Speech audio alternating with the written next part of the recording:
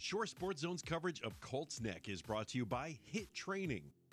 We've got a great game at Colts Neck High. The Cougars looking for their second win of the season, hosting winless Monroe. Both teams left it all out on the field.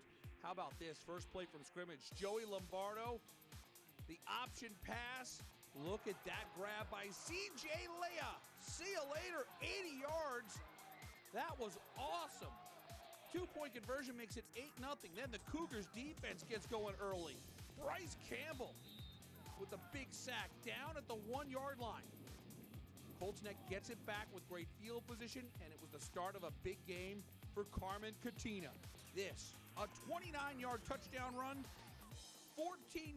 Looks like blowout city, but hang on. Katina with a big run here, 23 yards, the drive would stall, and then Monroe would get things going. This is Carlton Coleman, the big fella, rumbling into the zone.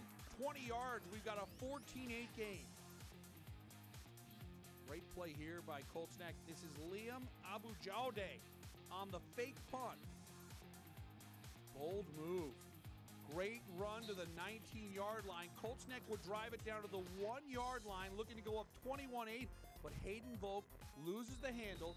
Monroe recovers. And just like that, the tide can turn quickly, because here comes Carlton Coleman, and he's got nothing but daylight in front of him. 99 yards. Touchdown, Monroe. It's a 15-14 game. Colts Neck is down 1. Joey Lombardo sharing snaps with Hayden Volk at quarterback. Great pass here to Sean Scully to the 13. And it would lead to this. Carmen Katina, second touchdown of the game. Great running right there. 13 yards, 20-15. Colts Neck has the lead at halftime. Third quarter. Here comes Monroe back to take the lead. Carlton Coleman had a huge game. A 99-yard touchdown. And how about a 73-yard touchdown on top of that? It's 21-20. Monroe is up 1. More third quarter. Hayden Volk, twin brother Matt Volk, 17-yard gain. This drive would stall. They go to the fourth quarter. Colts Neck down 1. It's 4th and 5. Isaiah Johnston can't come up with the catch, so Colts Neck takes over. Later, Monroe has a chance to kick a field goal, but it's blocked. It went off a lineman, and then the ball pops out, and Liam Abujaude's got it. What a huge special teams play there. Abujaude takes it all the way down to the 37. How about this for redemption? Isaiah Johnson missed that 4th and goal play from the 5. Look at this tremendous interception. Monroe has it up 1 with 4:25 to go. But the tide turns right back, because on the first play after that turnover, it's a fumble. The Cougars recover at the 6-yard line. And Carmen Katina is going to take care of business. This, a 1-yard touchdown. Colts Neck takes the lead 26-21.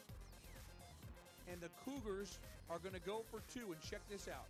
Abujaude to Joey Lombardo. The extension. Yeah, that's 2 points. That is an amazing play.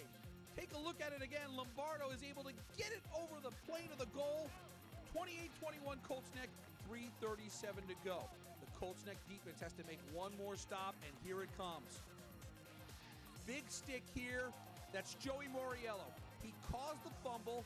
He's on the bottom of the pile, and he is going to wind up with the football. And take a look at the determination and the grit. No one was going to take that ball away from Joey Moriello. And that play seals a victory for Colts Neck High. The Cougars get a 28-21 win over Monroe. Carmen Katina runs for 126 yards and 3 touchdowns. And the great play by that Colts Neck defense. Derek Victor and Vincent Gargiulo both had 14 tackles apiece. A great win for Colts Neck, who continue to show signs that they're a program working towards getting back to winning ways. After the game, our Jay Cook got post-game reaction from Carmen Katina and the head coach, Darian Barnes. The line, they're just plowing kids, making good holes. John Pruss at fullback, he's the reason why there were a lot of holes also. So we stuck together and just did what we had to do today. Again, can't say enough about my tailback, Carmen Katina. Is one of the best backs in the shore. Another guy who, without him in our O-line, it would have been a long day. So I'm just happy for them, happy that we got this win and we try to close this out on a good note.